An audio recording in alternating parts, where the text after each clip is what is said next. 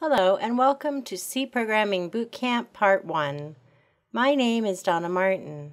In this particular class, we're going to introduce you to the C programming language, the layout of a C program. We're going to talk about control statements, loops, and functions. By the time you're done with Part 1, you'll be programming and writing C programs. So we're not just going to show you what a C program looks like. We're going to have you out there compiling and trying one yourself and getting you on your way to becoming a very good and efficient C programmer. So, as a result of taking this class, you'll be able to write C programs. You'll not only identify safe C programming practices, we're hoping that you'll implement them. Basically, C is a language that gives you a lot of freedom, and with that freedom comes responsibility. So there's a lot of things it lets you do that you can't do in other languages because it's intended to allow you to really interact with the system. So you get a lot of privileges so that you can do that. But you can also get yourself into trouble. So we want to help you understand what's really going on and why, so that when you're programming, you really have a feel for what you're doing.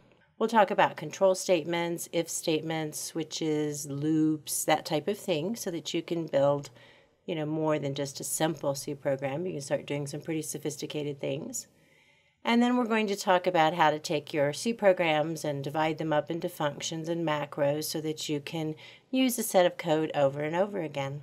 We assume you already have experience with a programming language of some sort, not with C, but just that you understand the concepts of, what is a variable and what do we mean when we talk about writing a program and how to use an editor, that type of thing. So we assume that you're comfortable with whatever operating system you're working on, so that we don't teach you command lines and we don't teach you editing commands or anything like that. We just assume that you're comfortable with your computer.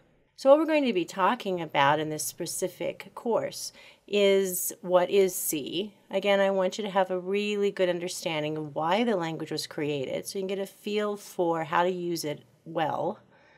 We'll start by looking at a simple C program and doing some demos and showing you how things work. I think that looking at C code right away and getting a feel for its syntax and how it's laid out and what the pieces do will help you get a jump start on the language. And then we'll start going into individual sections and see what's happening. We'll go over a few more basics after you've seen a simple C program. We'll talk about variables and how you declare them in C and different data types and what's available to you in the language, including some fairly sophisticated data types we'll talk about.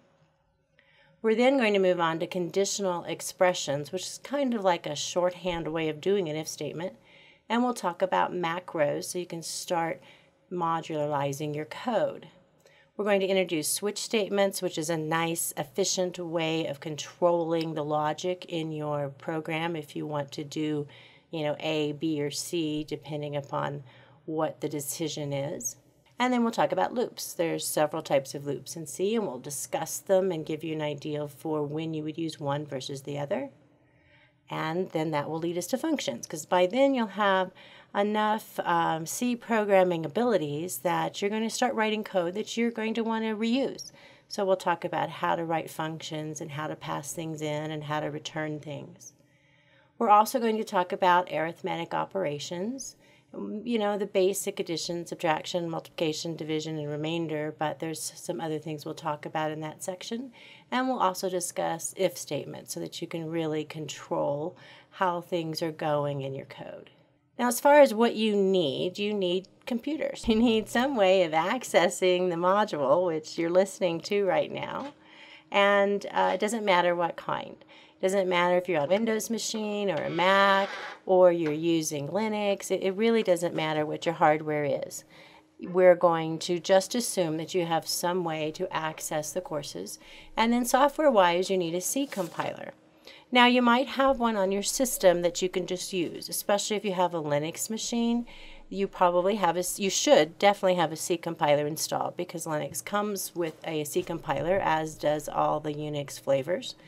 A Mac OS, you can actually have a C compiler installed, there is a developer toolkit that is available for most Macs.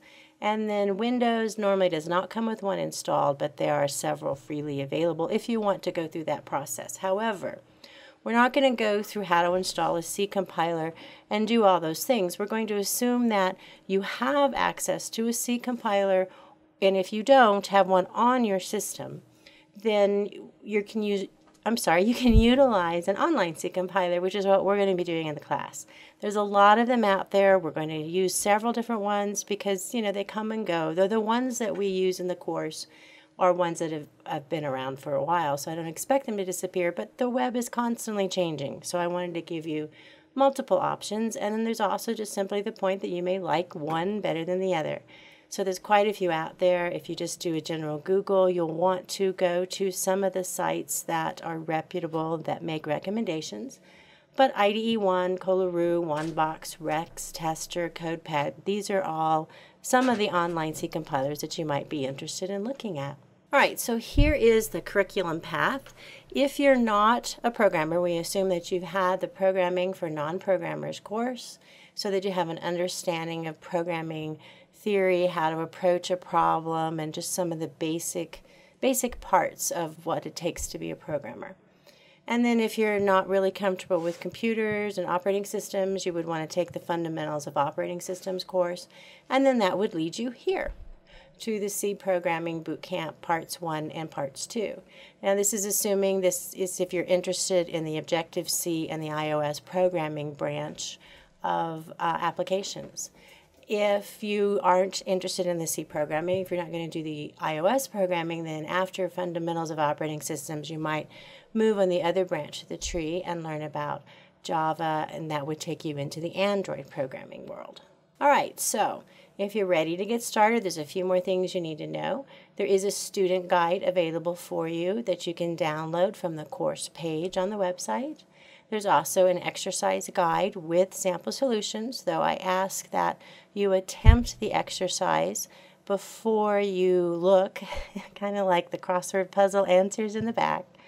And also, we will be going over every sample solution that I create in the module. So we'll present a workshop for you, and then we will also present the sample solution and talk about it in some detail. So you don't just have the written copy, you'll also have something to listen to see how things are working. There's a lab setup guide, but again, basically, if you have a C compiler, you're welcome to use it. We assume you already know how and that you have some sort of an editor.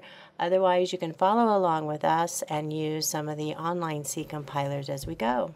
All right, so that's the details. Let's get started.